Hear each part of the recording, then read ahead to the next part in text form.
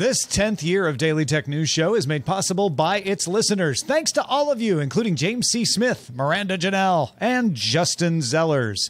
Coming up on DTNS, satellite text messaging comes to Android, and Shannon, Morse, and Nicole Lee join us from Las Vegas to talk about a smartwatch that makes you not tired and live streaming your oven. This is the Daily Tech News for Friday, January 6th, 2023 in Los Angeles. I'm Tom Merritt. And from Studio Redwood, I'm Sarah Lane. From the Las Vegas Convention Center, I'm Shannon Morse. Also from the LVCC, I'm Nicole Lee. And I'm the show's producer, Roger Chang. Oh, my friend, CES has 2 more days to go, apparently. But this is the last day we'll be covering it. So let's get right into the quick hits. On Tuesday's episode of DTNS, Ayaz Akhtar explained why Microsoft's response to the FTC lawsuit against the acquisition of Activision Blizzard was legally aggressive. That filing included a 5-point list claiming that the FTC did not have constitutional standing to bring the case. Microsoft has since amended its filing to remove those claims. The company's public affairs spokesperson, David Cuddy, told Axios, quote, "We initially put all potential arguments on the table internally and should have dropped those defenses before we filed." Somebody missed an edit, is what that sounds like. Android Automotive is becoming the operating system for GM cars, meaning the whole car runs on Android. So to keep it clear, Android Auto is the interface you see in the dashboard screen and actually can run on whatever OS the car runs on. Android Automotive is the operating system for the entire car. And while it does support Android Auto, obviously, it also supports other things, including Apple's CarPlay. The Polestar 2 already runs Android Automotive, and General Motors announced it's going to be rolling it out to its brands too, including Hummer, Chevy, GMC, Cadillac, and Buick. And Honda also plans to be using Android Automotive in the future as well. Three Arrows Capital filed for Chapter 15 bankruptcy on July 1st. Liquidators in the case subpoenaed the usual account information needed to proceed with bankruptcy liquidation. Apparently, the founders have not complied, so the liquidator got approval from courts in the U.S. and also Singapore to serve the subpoena on Twitter. The account 3AC Liquidation replied the co-founder Kyle Davies the following. Quote, JPEG copies of the subpoena are attached to this tweet by way of service. An unredacted copy of the subpoena was served via email and can be provided upon request. I've heard people tweet you've been served, but never actually literally mean it. That's amazing. Rackspace says its internal investigation showed attackers gained access to personal data of 27 customers during a ransomware attack in December. Now, the attackers had access to PST files. Those are files usually used for archives of emails, calendar events, contacts, things from Exchange accounts. But Rackspace says there's no evidence the threat actor actually viewed, obtained, misused, or disseminated any of the data from the PSTs. Despite what many local news outlets may be saying, Google Chrome will not stop working on your parents' computer this month.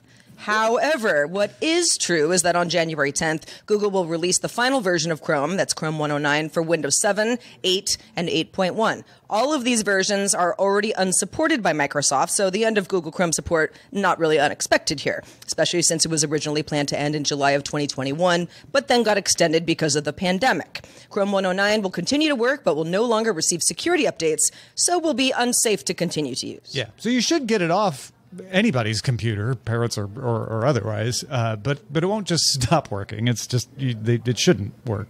They shouldn't want get it off. Qualcomm announced Snapdragon Satellite. Snapdragon Satellite is a service similar to Apple's Emergency SOS, but unlike the Apple service, Snapdragon Satellite is right up front offering full two-way texting, so you can do more than just emergency communication. The service will run on Iridium satellites. Those use the 1 gigahertz L band. That's the same band as GPS and some mid-band service. Now, that's better than the Global Star because there's more satellites. Apple uses Global Star, Qualcomm's using Iridium, and that means Qualcomm can use existing phone antenna parts. You don't have to make new antenna parts. You won't have to add any new components either. It will just have to build support into the chip. Users will need to point the phone in the right direction to get service, but you may not have to like hold it up above your head.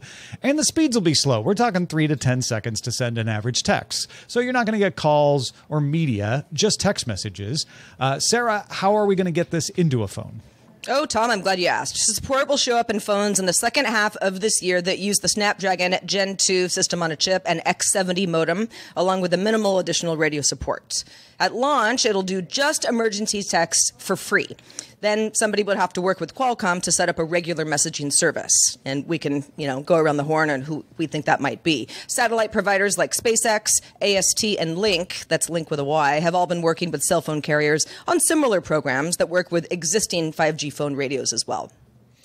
Yeah, so it sounds like we're going to have a lot of these kinds of services with a lot of different capabilities. When we start seeing phones with this built in the latter part of the year, they shouldn't have to cost much more because it's just a little bit of radio work in there. Who do we think might actually launch a full two-way text messaging service on this? Samsung is my first guess. Yeah, it's a good They one. already have such a strong partnership with Qualcomm with the higher generation SoCs. And given that they usually put in the newest Snapdragons in their technology, I feel like Samsung would be one of the main ones. I would be very surprised if they didn't do a partnership with them for this. They would have to not do Exynos on that model or Right, not that's offer right. this service in places where they have True. Exynos. Yeah. I think Samsung has already said, correct, I'm not entirely sure of this, but I think they already said they expect to see satellite radio phones from multiple OEMs. So that would probably include Qualcomm, I'm expecting, but we'll see. Question for everybody, and I know we're not all using iPhones, but has anyone used Apple's emergency SOS function? I have No. done the test where it's like, yeah, it worked. That was fun. Yeah. Honestly, I wish something like this was available for Android phones because I'm not going to carry around another device to weigh me down when I'm going hiking in Colorado, and I would like to have something that connects me to people back in Denver in case Absolutely. something happens. Yeah. And Peace of mind. Having Absolutely. an Android alternative is huge. Like, this is something that would actually make me consider buying a specific smartphone brand just because I go outdoors so often. I do think, however, I don't think a lot of people know about these kinds of services like emergency SOS. So I think it needs to be marketed better. Yeah, it has to be advertised, marketed. Yeah. I imagine a special purpose, and Samsung would be still a good candidate for this, maybe Motorola too, a special purpose phone that's like, this is the one that has the service. Now, somebody's going to launch the service because it has to have more than just the emergency feature in it to be marketable the way I'm talking about. But if, let's say, Samsung decides to launch a service, they're gonna pay to launch this service on Iridium. The key with Iridium is the Iridium satellites talk to each other. The Globalstar satellites that Apple uses don't. So you can do like full two-way satellite text messaging with people around the world in a way you really can't with the Apple So service. cool. Yeah. There are so many movies that have come out about people getting lost in the middle of the woods, or like Fall from last year, where the two girls get stuck on a tower. They could have used this.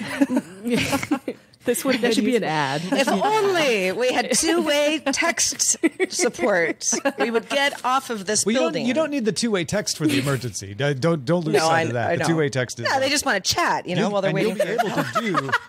Yeah, they're like we used the emergency stuff. Now we're bored waiting for the emergency. Yeah. Hey, you up? I'm on a building. Well, on Wednesday, Chalkbeat New York reported that the New York City Department of Education blocked access to OpenAI's ChatGPT on its networks and devices. That's to prevent students from using it for cheating. Children can request access to the site if they have a legitimate reason. It's not completely blocked, but they have to have a good reason. Now, TechCrunch says OpenAI's spokesperson says the company is developing mitigations to help spot text generated by ChatGPT, hoping to work with educators on solutions to the problem. Basically saying, okay, teachers, we know that this is an issue, and we want to help you be able to spot when it's being used for, instead of reading that long book. Yeah, so this is the first school system in the U.S. to put it on the filter list right next to Facebook that you can't use it. It's similar to like you can't use a calculator on the test. And these days, I think I mentioned this before, now you can. They actually have tests where you're like, let them use the calculator. We've adapted to the idea like, oh, but you can still test them in ways that the calculator is not going to cover for their knowledge. And I think that's what OpenAI is saying here is like, we want to help the educators get used to what ChatGPT can and cannot do so that some of it may be looking for indicators, but some of it may just be like, oh, if you ask for these kinds of questions, ChatGPT is never going to be able to answer that. So it's a way to test the direct knowledge of the student. Yeah, ChatGPT is definitely not perfect. There's plenty of times when like even content creators trying to write like a teleprompted script, they've noticed that factual information can be very incorrect with ChatGPT. So even if kids are using this and like copying and pasting from their own home computer to turn in any kind of work, they would still want to like check it and make sure it's factual. Yeah, absolutely. Also, like there are AI detection software out there that I'm sure educators are using right now. It's just that, and it's going to be one of those like cat and mouse race situations. It really will be. Yeah. Well, I mean, asking a student to create the answer right in front of you is just one way to make sure they're not using ChatGPT. But you want to be able to have them hand in papers and stuff that they work on their own time. And then using ChatGPT as a tool, teaching them like, hey, ChatGPT type things are good for this. Here's how to use them. Here's how to expand your knowledge by using them. I think that's important too. Yeah, I think to just say, oh, well, this isn't for classrooms because all the kids are going to do is going to cheat. That's not really the purpose of this. It's sort of similar to the calculator argument. It's like, well, if you have a calculator on a test and you're going to have a calculator in life afterwards, there's nothing really inherently wrong with using the calculator on a test because it's a tool that you have. Mm-hmm. You should understand what it's doing. It can do it maybe faster than your human brain can, I don't know, figure out a complex algorithm. But ChatGPT it's not bad for kids. It's just, you don't want to have people cutting corners the way that you don't want kids to write book reports based on Cliff Notes either. Yeah, no, that's this is Cliff Notes, accelerated. Sort of thing. But it's a similar problem. Folks, don't miss out on a special audio interview that Rich Straffolino recorded with CES spokesperson Tina Anthony. This Saturday, we'll be posting it up on Patreon. You don't have to be a patron to listen to it, though. Just head to patreon.com/DTNS. That's coming out this Saturday.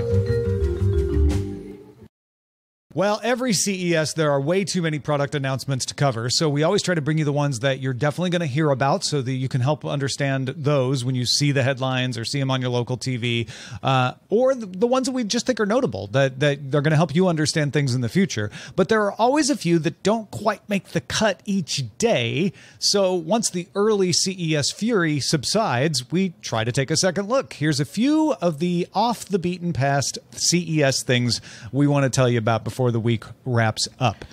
Tuesday, we mentioned Stellantis' deal to make Archer's midnight flying taxis. Another e-VTOL flying car made an appearance at CES, the Aska A5, A-S-K-A. It's a 4-seat electric vehicle that can travel by road or air with a range of 250 miles by air on a charge. It can be charged on existing EV infrastructure, has range-extended engine, so you can put gas in it, regular car gas that you get down at the Shell station, and it can take off and land vertically from a compact space. You don't need a runway, although it uses more energy to do that. So if you do have a 250-foot or less runway, or more runway, you can get a little better energy efficiency. The FAA has accepted Aska through their intake board. Full flight testing is starting after CES, and Aska is taking deposits for pre-orders with delivery in 2026. Now, the retail price is not for the faint of heart. It's expected to be less than $800,000. But how much less? Yeah, like 768,000, something around there. Oh, so affordable. Well, that is fine. Not even $1 million. The company also plans to launch an on-demand ride service. That's probably where they're going to sell the majority of these is to fleets. And that ride service is expected to launch in 2026. Kind of makes me wonder what gas stations are going to look like a few years from now. I was about to say, when you say roll into a gas station, sure, this is going to roll into a gas Or station. drop into a gas station from above. And take that Drop pump in right from before above. you get to it. Yeah. Yeah. Can you imagine being at a gas station and you see somebody like fly in from above and just drop straight down? Yeah, just take It'd be Time for interesting. gas, I just ran out. I think this is going to be something that we're going to get used to sooner than later. But yeah, I think the ride service makes the most sense. Most consumers just aren't. This is a little. I think your wallet's got to be pretty thick. I want to say Uber used to have someone like a helicopter ride or something Yeah, in New York they or something. were partnering on a helicopter service, not an So I guess eVTOL it's kind of service, like that exactly. kind of vibe. Yeah, yeah. I guess. Yeah, Yeah, but this can also drive like a car, so it's not just a helicopter. I see. Well, speaking of the future of driving, Ford's F-150 Lightning EV truck is on sale. Chevy showed off its Silverado EV last year, which goes on sale next year. And Thursday, Ram finished the big three of truck makers to introduce EVs when it showed off its Ram 1500 Revolution BEV concept truck. It was a concept, so it has some cool stuff that you might see at CES, but it might not make it into production, like pillarless doors, cameras instead of rear view mirrors. But when it comes to market, and Ram says it will have a twin motor, all-wheel drive layout, and the battery operates at 800 volts, which will allow the truck to DC fast charge at up to 350 kilowatts. We don't have any word on range, payload, or towing, not yet anyway, but there were lots of concept-y things like touchscreens, interior lighting, party modes. Firmer details are going to come later. Ram says it plans to bring the car to market in 2024, whether you want to party in it or not. Party mode in the truck. Yeah, we finally got everybody into the truck. Remember, there was a couple years ago we were talking to Tim Stevens on the show about hey, when are we getting electric trucks? We have them. They're all on the way. I guess we don't have them, but they're all in the pipeline. And I gotta say, I mean, I've been very excited about the electric F-150, not because I'm in the market for a truck, but just because at one point it was like, wow, look at Ford. They're really, pushing this whole EV truck thing, and everybody else is getting on board. And the Ram is, it's huge. That's a really big vehicle. It's giant. Huge. I don't know that I would even be comfortable driving it, but I'm also not really hauling a lot of stuff in the back, and some people would love this. Sorry, go ahead. Pickup trucks are like a huge demographic in the automobile market. Top seller. It's definitely top seller. So this is definitely worth it. I'm excited to get one, and also the flying vehicle as well, because it's Flying totally trucks. in my price range. Oh, flying trucks. That's next year's CES. Flying truck. Flying pickups. Okay, now we're getting somewhere. Yeah. You just can't turn too hard. This next one is one that I kept seeing and kept just not quite making the cut, but it's really cool. Citizen announced new CZ smartwatches that include a self-care advisor called UQ. So it's more about this app that only is available on the new generation of CZ smartwatch. Software was built with IBM Watson, and what it does is over a 7 to 10 day period, it learns what they call a chronotype. It uses sleep data as well as a score from an alert test adapted from NASA's Psychomotor Vigilance Test, or PVT test, which they use to assess fatigue. So you have to take a brief gamified daily test. You have to wear the watch to bed, but if you do, the watch will recommend actions and activities to reduce fatigue. UQ only runs on the new second-gen CZ watches. Those watches are decent watches. They run Wear OS. They have a gyroscope, altimeter, barometer, accelerometer, heart sensor, SpO2, ambient light sensor, and you can pre-order them now, starting at $375 for delivery on March 1st. It's actually pretty nice. I wouldn't mind having a watch that can kind of figure out my fatigue cycle and tell me what I can do to fix it. Yeah, I think it's very useful. I would definitely I feel like I have a Apple Watch, and it's useful for counting steps and fitness and stuff like that. But this adds another layer to the whole whether you're tired all day, and I certainly am tired all day, so I might need this. Yeah, I hesitate because it does sound like they actually worked with NASA, and the PVT is a real test that is used in some critical situations, like, astronauts and stuff, right? So there's some definite science behind this. I'm not sure about the chronotype or how they match the sleep data with the PVT, the fact that it's a gamified PVT that's been adapted. It's not the full one. I'm curious how accurate this is, but yeah, I mean, if it helps, right? Yeah. Well, everybody loves a smart kitchen, and Samsung showed off the Bespoke AI Oven with a 7-inch touch screen that can do air frying, steam cooking, has dual temperature zones, and something that Samsung is calling air sous vide. You can also use the company's SmartThings cooking platform to set timers and preheat things, using some computer vision to tell you what food you're putting in it and recommends time, temperature, mode of cooking, whether it's broccoli or meat, for example. Supposedly, it can recommend 780 dishes and ingredients, 106 in the EU. It can also detect things like burning, and EU models can warn you if your food is getting overcooked. Plus, you can use the camera inside to check on your food remotely, and you can even live stream it as it cooks. Maybe you do cooking videos. Maybe that would be something that would be kind of helpful in real time. Coming to the EU and the US in Q3 of this year, but no word on price yet. I'm curious what regulatory differences caused the EU to get the overcooking warning and the United States not. That's interesting. We just, we love well done meat. Yeah. I guess. I don't know. So No. I should say that as Samsung is calling it air sous vide, I think that's a thing that exists already. Nova's precision oven, a lot of steam ovens.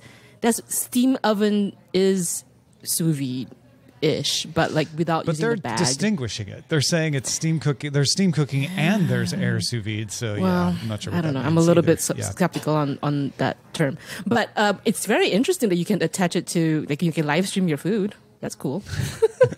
Yeah, I mean, I know everybody thinks that's crazy, but I think me and Sarah are like, oh yeah, live streamers, Twitch streaming, cooking channels. There's so many places. It's not. so many I think everybody thinks, love this. how interesting is that to just watch the turkey cook? But my guess is it's going to be you in front of the camera with the oven as an inset. Like like a picture-in-picture type. Talking about it as it cooks. It's going to be a new niche. Hear me out. Yep. ASMR cooking videos. Ooh, okay, little sizzle. There we go. Little sizzle. The sizzle of how good's the mic? Chicken. No one's asked that. How good is the mic on the Bespoke AI oven? Yeah.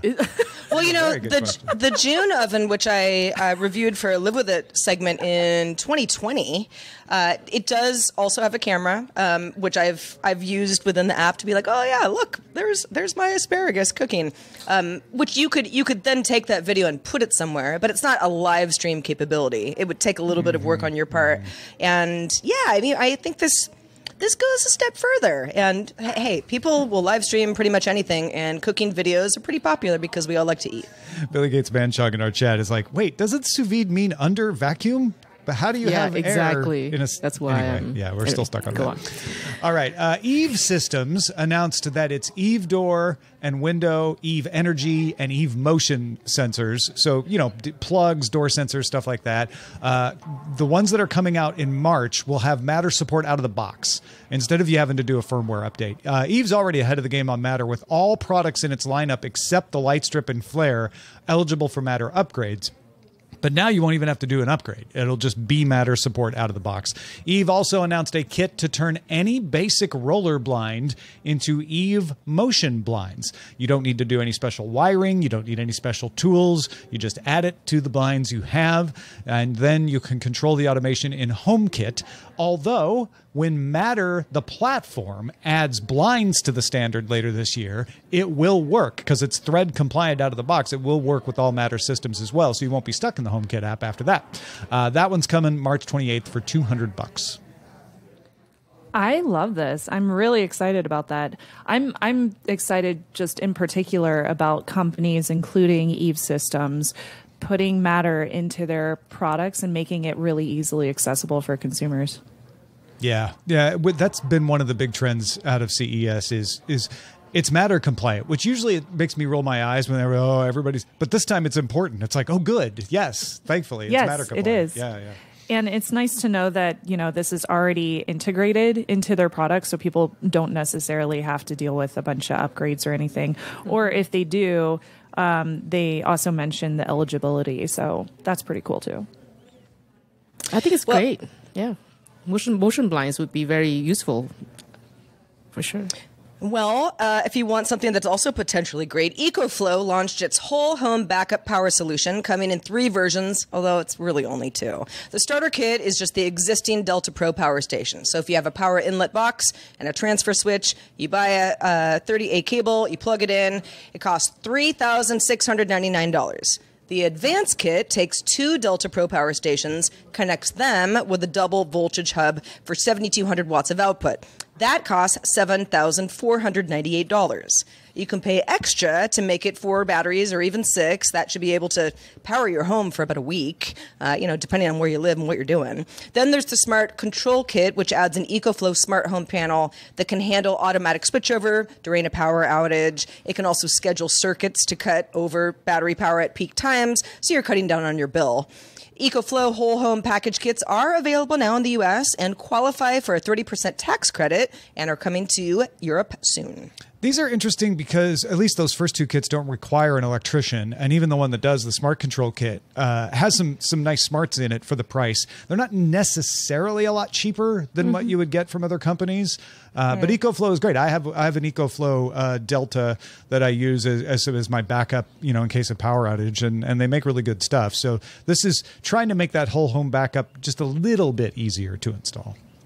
This is a big trend that I've also seen at CES with several different companies, is making power backup solutions a little bit easier. They are still relatively expensive for most folks, but you are seeing a lot of different options, a lot of different models for a variety of consumers, whether you just need something as a battery backup or you need a true and powerful generator, or if you need something that you can actually put into your home system to back up your entire household. So there's a lot coming out right now that has to do with backup power solutions, and this is one of them. So I'm excited to see it. I'm really, really enjoying the competitive market that we're starting to see. Having had a power outage literally 2 days ago in San Francisco due to the big storms, I would have loved a backup power solution. Totally. Yeah, and it can save you money on your bill too. Absolutely. If you're able to have it charged during off peak and then provide power during peak, so that you're not paying the peak rates. There's some good stuff there. EcoFlow also announced 3 home products. The Glacier is a fridge and freezer that can make 18 ice cubes in 12 minutes. Battery can power the device for 24 hours on a single charge, and it can hook up to solar, so you can kind of keep it going. It's available in April. Blade is a robot lawnmower, not vampire, robot lawnmower that can also collect leaves. So it can suck the leaves off your lawn, not the blood. It supports virtual boundaries, route planning, and obstacle avoidance, and includes 4G-based anti-theft protection, so you can disable it if it gets stolen. It's also coming in April. And the Wave 2 is the new battery-powered air conditioner, which also can be used as a heater. Runs 8 hours off the removable battery and will be available in May. The air conditioner made a big deal when it came out. Now it can do both. No prices, though, on any of these yet. I want to use all of these in my house. I would love a battery-powered air conditioner. The lawnmower looks pretty cool. I mean, I want one of those straight up because my husband, it's so hard to talk him into actually using the lawnmower. So I could just be like, well, just turn on the robot. I think you still need to be out there looking it over, but still better than pushing it around, right? Yeah. That's fine. He could sit out there and, I don't know, talk on the phone. I mean, I love my Roomba. I could not live without it, in fact. So something that is sort of like this for the outdoors, and you'd have to be supervising it on some level. Yeah. Well, we have a lot of leaves, It's like, well, maybe we wouldn't have to pay landscapers to come and clean up all the leaves every 2 weeks if the robot did its thing. I love that he has anti-theft protection just in case someone just takes it. Yeah, because you walked inside to get a lemonade or something, and then somebody came in and grabbed your lawnmower. Where's my blade? We got 2 more to get to. Let's get to it. What's next, Sarah? All right, Cyber Power PC showed off a concept for a new custom full-size keyboard configurator, similar to its extensive configuration offerings for its PC products. Might be familiar with the Cyber Power line. This will provide different plate and keycap and switch and cable options. It eventually hopes to provide 65% and 10 keyless options as well. We don't have a release date yet, but I know some mechanical keyboard fans will be excited about this one. Yeah, Rich Straffolino recommended we talk about this today. He's into mechanical keyboards, and he was like, this is just a great entry-level one, or easy one, even if you're not entry-level, if you just want to have an easy way to do some customization. It's beautiful. It looks great. And mechanical keyboards are the thing these days. And it's actually relatively inexpensive. Then there's the Satechi GAN charging hub that can deliver 200 watts of power across 6 USB-C PD ports, 2 of which support USB-C 3.1, so they can do laptop level power. Weighs just over a pound, is 4.1 by 4.1 by 1.4 inches, so it's pretty slim. The watts are distributed among the ports depending on how many you've got plugged in. So if you just plug in your MacBook Pro, you can charge 140 watts, but the more you plug in, the more distributed it gets. Satechi's 200 watt 6-port PD GAN charger coming in Q2 for $150. That's a pretty good price for a lot of peace of mind when you've got a variety of gadgets that need to not go off the grid. That's a lot of power in a backpack. You could just Yeah, close it in there. is. Yeah, it's only less than a pound, just over a pound, I guess. Yeah, I mean, it's not that big either. This thing is really nice and so powerful. And fast charger because it's GAN, so it's going to charge you up real fast. I love real GAN. quick, too. Yeah. Yep. All right, let's check out the mailbag, Sarah. We got one from Russell. Russell had feedback on Roger's latest column about AMD's new CPUs and GPUs. Roger was lamenting the disappearance of the sub-$200 gaming GPU. And in response to Russell's suggestion, Roger might consider a game streaming service. Russell says to Roger and the rest of us, doing video editing, great use case, but then the card is for work, not strictly gaming. For serious gamers that don't want to spend the money on PC GPUs, there is the option of consoles that are less than the cost of most cards. However, hopefully, as the current GPU cycle becomes more commonplace, better GPU yields and competition will bring the prices back down. Yeah, go check that out. Roger's column is really good at patreon.com/DTNS. Thank you, Russell. Also, Charles wrote in about that $3,500 baby stroller we talked about yesterday. He said, it seems very expensive until you compare it to e-bikes. $3,500 for an e-bike's not that outrageous. There are e-bikes that are in the thousands to tens of thousands of dollars. Love the show. Y'all rock, Charles. Oh, thanks, Charles. Yeah. It still doesn't allow me to pay for it, but it does does make it seem less expensive when you compare it. What about flying baby strollers? Yes. Along with your trucks. Just think about it. Flying baby trucks. Ooh, babies who drive flying trucks. Autonomous trucks that can fly your baby around That can safely. fly your baby. Oh, this got Boom, weird. done. Yeah, I know. It did get weird, but it might be reality sooner than later. Thanks to Shannon Morse and Nicole Lee for being with us today. Shannon, where can people keep up with your work? I would say check out youtube.com/Shannon Morse. I have been posting YouTube shorts. I don't know how to do shorts. I'm learning, so please bear with me. But I'm posting a bunch of shorts from CES, and I hope you enjoy them. Well, I'm sure people will. Nicole Lee, you've got some new stuff coming down the pike. Let folks know where they can keep up with that. I just started a newsletter like a few days ago. It's on Button Down, so the URL is buttondown.email/Nicole Lee. I'm calling it the Fringe Dispatch as a little homage to my favorite movie, French Dispatch. But it's going to be about fringy tech stuff that I find interesting, and I probably will start with some stuff I found at CES. So check it out. Very cool. We're glad to have both of you here, and hope that the rest of your time at CES keeps you safe and healthy. Thanks to our brand new boss, Sean. Sean just started backing us on Patreon. Thank you, Sean. Big gold star to you. We weren't sure if we would have someone to make CES coverage possible for one more day, and Sean stepped up. Well done. Sean stepped up. Yeah. Very And all the good. other patrons, of course, but yeah. Sean put us over the edge. Speaking of patrons, stick around for our extended show, Good Day Internet. What will we talk about today? You can also catch this show live Monday through Friday at 4 p.m. Eastern, 2100 UTC. Find out more at dailytechnewsshow.com/live. Hope you have a wonderful weekend. We're back on Monday with Lamar Wilson joining us. Talk to you then. This week's episodes of Daily Tech News Show were created by the following people. Host, producer, and writer Tom Merritt. Host, producer, and writer Sarah Lane. Executive producer and booker Roger Chang. CES correspondent and producer, writer, and host Rich Straffolino. Video producer and Twitch producer Joe Kuntz. CES field producer and technical producer Anthony Lemos. Spanish language host, writer, and producer Dan Campos. News host, writer, and producer Jen Cutter. Science correspondent Dr. Nikki Ackermans. Social media producer and moderator Zoe Detterding. Our mods, Beatmaster W. Scottus 1. BioCow, Captain Kipper, Steve Guadarrama, Paul Reese, Matthew J. Stevens, a.k.a. Gadget Virtuoso, and J.D. Galloway. Mod and video hosting by Dan Christensen. Music and art provided by Martin Bell, Dan Luders, Mustafa A., Acast, and Len Peralta. Acast ad support from Tatiana Matias. Patreon support from Dylan Harari. Contributions for this week's show came from Ayaz Akhtar, Shannon Morse, and Nicole Lee. Guests on this week's show were Sherlyn Lowe. And thanks to all our patrons who made the show possible. This show is part of the Frog Pants Network. Get more at frogpants.com.